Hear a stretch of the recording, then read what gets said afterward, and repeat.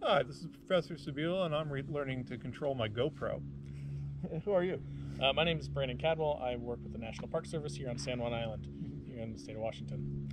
We want to invite you to a unique public history experience, the Public History Field School on San Juan Island. Summer of 2020, nope, that's this summer, it got canceled because of COVID.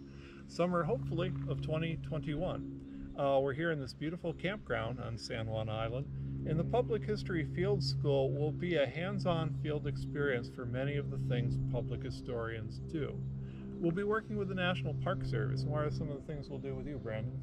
We're going to hook you up with some of our specialists that are cultural anthropologists and archaeologists and people who are public historians within our own field, and talk about the types of different projects that we do in working with the public, whether it's personal programming that you might be doing in museums or public lands, or writing site bulletins or creating wayside panels. There are a lot of opportunities around there. And then while students are out here, in addition to working with the National Park Service, we've coordinated working with a lot of local partners to be able to get an inside view of all levels of public history, whether it's local history museums, state parks and other land managers, and also even going over to Victoria, going to the Royal British Columbia Museum, and amongst other institutions, to really get a full in-depth view at what public history is. Absolutely. So we're going to explore this island. If you haven't been to the San Juans, it's pretty fabulous out here. It's one of the beauty spots, I think, in the entire country. So we'll be learning a lot here on San Juan Island from the different museums and cultural institutions. But there's also a ferry in between the islands, and at least a couple days of the field school we'll get on that ferry, and we'll visit public history institutions on Orcas Island and Lopez Island, see what some of their needs are, and see what we can do to help them along.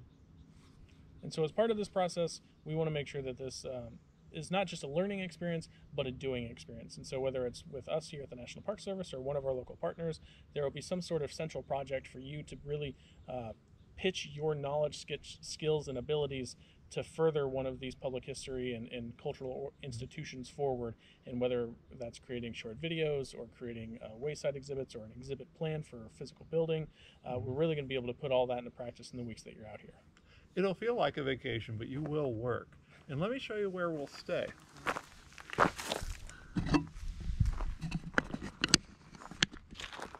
What is this place, Brandon?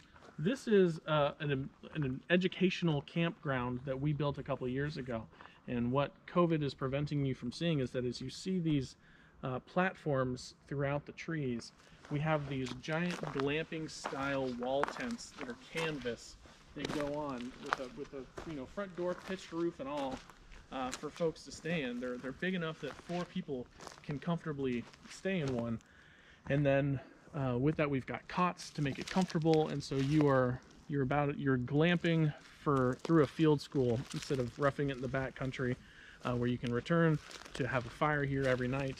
And then you're not eating a bunch of PB&Js. As we look off into the distance, here we actually have a commercial kitchen available to educators and students and field school participants, where they can cook the meals of their dreams and stay as comfortable as possible. Let's not set the bar too high on the meals here. It's as high as they want to make it. That's all right.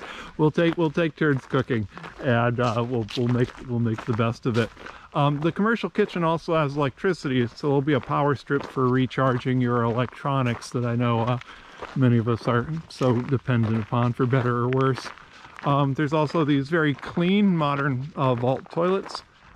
There's not a shower. It's just 2 miles away at Roach Harbor is a coin-operated shower and a little grocery store and a wonderful restaurant. And then the other really great part about this is that being in a national park that's primarily a historic site, just past this is a little road and trail down to English Camp, where you're going to find formal gardens, historic buildings, and a network of trails that'll take you to a shellfish company where you can sit down, shuck your own shellfish, have them barbecued, and have a bottle of wine with it. It's quite the place to be spending some time to learn. 21 and over only.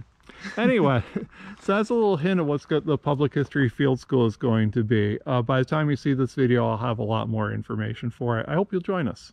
Please do.